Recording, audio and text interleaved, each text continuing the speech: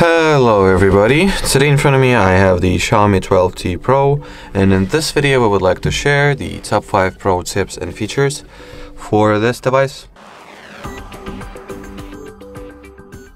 So to start off, I would like to demonstrate how you can set your fingerprint to be the screen unlock method. So open settings, then go for the passwords and security category. In here tap on the fingerprint unlock section or field.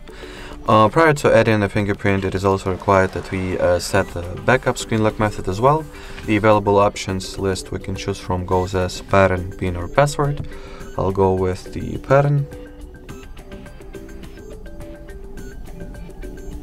Then set the pattern that you would like to use.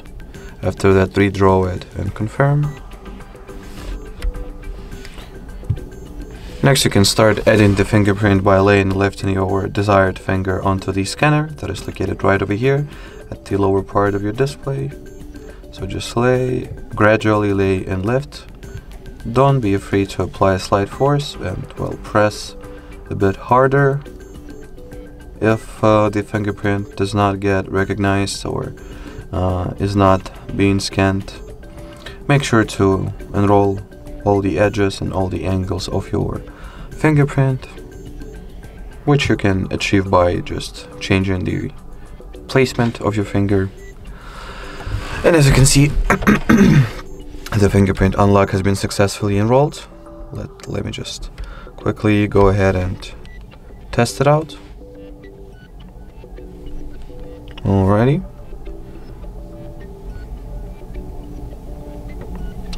So the screen gets unlocked without any issues or difficulties at all.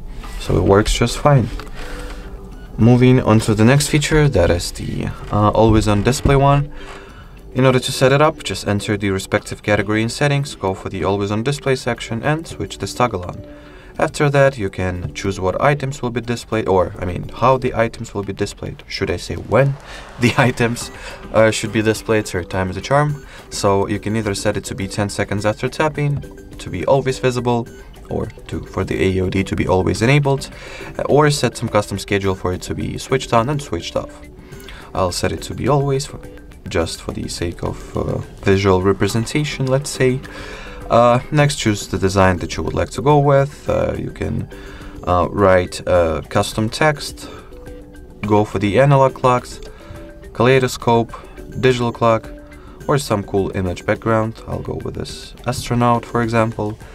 Then set text color to be, I don't know, how do you call this color? A light purple? Magenta color, probably. Then choose which items you would like to be displayed. In this case, it allows me to turn on and turn off the visibility for battery and notifications. But I want to have both, so I'll leave them enabled.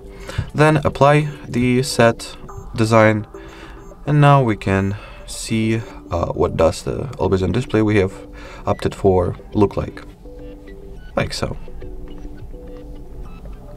You can also set some custom image to be your AOD background by simply going for the My Theme, then add a custom image. I don't know, let me just add this chair picture, for example. Now I'll apply it, and it will be looking like so. Alright, so the third feature, the third configuration for this video is located at the display category of settings. So let me enter it real quick. It is called the refresh rate, and there are basically two values to choose from, either 60 or 120 Hertz. So long story short, 60 Hz will save you battery, 120 Hz will provide you with the smoother and silkier animations and generally visual experience. You can either change and switch the screen refresh rate value manually, or you can set it to be at the default value, which will automatically switch between available refresh rates automatically in accordance with the AI algorithms and your system state, as well as battery state, of course.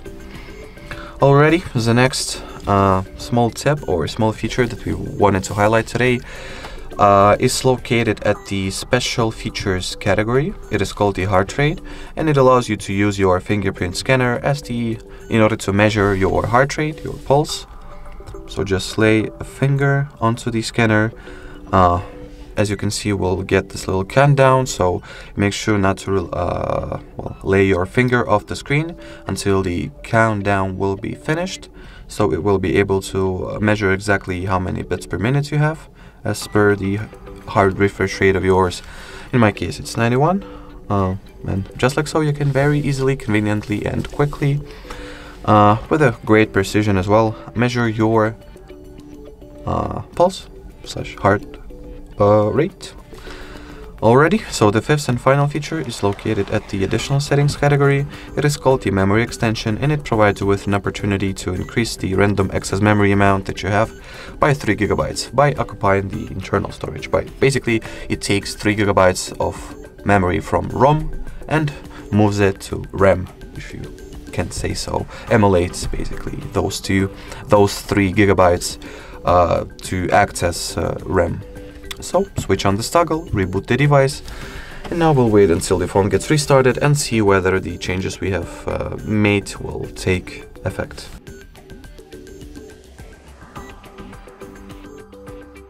Alrighty, I'll quickly enter the SIM pin, and now once I'll go to the specs of my phone, which I can access by or through settings, about phone, all specs, I'll see that in addition to the default 8 GB of RAM, I've successfully added another bonus 3 GB. Alrighty, so that would be it for this video, guys. Thank you so much for watching. Thank you so much for your attention. If you have any comments or any questions or any suggestions even, do not hesitate to write them at the comment section below. And bye-bye.